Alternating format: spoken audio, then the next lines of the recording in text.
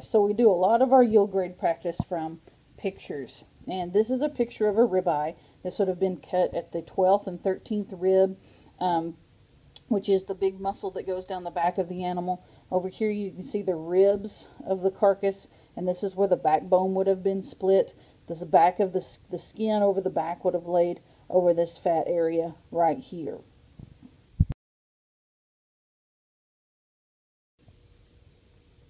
To calculate the yield grade, you need 4 measurements. First thing you need is the fat opposite the 12th rib, which would be this fat right here. You measure it about 3/4 of the way up the ribeye. You need the size of the ribeye or the ribeye area. You need the carcass weight, the weight of the whole carcass. And then you also need the percentage of kidney, pelvic, and heart fat. Now, carcass weight and kph percent are usually going to be given to you when you have just a picture of a ribeye, like what we're using to calculate yield grade in this equation.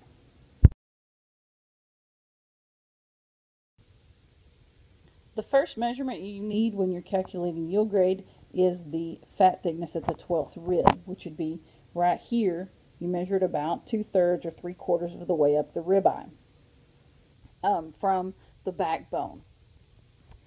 Now you can measure it with a ruler in tenths of an inch, and then you convert those tenths of an inch to a preliminary yield grade, or a PYG. If you have no fat at all on the ribeye, then you start out at a 2.0 PYG. If you have a 4/10 of an inch of fat there at the ribeye, then you're going to have a 3.0. If you have 8/10 of an inch of fat, then you're going to have a 4.0. An easy way to remember that is to think 4 is 3 and 8 is 4. 4 is 3 and 8 is 4. It's easy to remember. When you're learning to calculate yield grade, you're usually given one of these grids like this, and if you look on the very edge of the grid, you'll find a ruler, and that ruler doesn't measure in tenths of an inch. It measures directly in PYG. You can see this beginning of the ruler starts out here at 2.0, goes up to 2.5, and then all the way up to a really fat carcass that would be a 6.5. So you place your little ruler on the edge of your grid here on your ribeye and measure the fat thickness. This one has just almost 4/10 of an inch of fat, so it's almost a 3.0. It's going to be a little bit less than that, and we're going to start it out at a 2.9. Now remember that that is your preliminary yield grade, or PYG, and it's going to be the starting out place for your yield grade equation. So we're going to start this carcass out at a 2.9.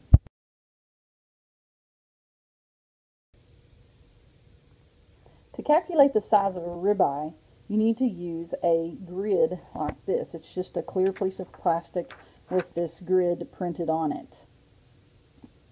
When you're using the grid, you need to understand that each dot on the grid counts as 1/10 of an inch. So if you count 10 dots, that's 1 square inch. And you have to understand that you're counting dots, not squares. Now, the makers of the grid gave you kind of a little cheat sheet when they were making the grid. If you'll notice these dark lines right here, where it says 8, within that square, there's 80 dots. So you already know that that's 8 square inches. And in this little funny shaped area down here, there's 10 squares, so that's another inch. And then up here, there's 20 squares, so that's another 2 inches. So when you are measuring your ribeye, you can put the grid on the ribeye, where as much of the ribeye area is in those already counted dots as you can fit in there, so that you don't have to count as many dots. So here, as you can see, I've already fit the 8-inch square, and then this little 1-inch square, and then this little 2-inch area already in there. So that's 110 dots that I don't have to count. So then I just count the ones on the outside. So there's 1, 2, 3, 4, 5, 6, 7, 8, 9, 10. You might count that one out and say 9. So I've got 80, 90, and then 110 dots plus the 9 that I counted. So that's 119 dots. So this is an 11.9 square inch ribeye. After you measure the ribeye area and get the actual ribeye area, in this case this one's ribeye area was an 11.9, then you need to know how big the carcass was.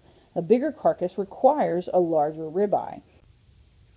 Again, if you look at the edge of your little grid, it will give you the weights and required ribeye areas for those different weights of different carcasses.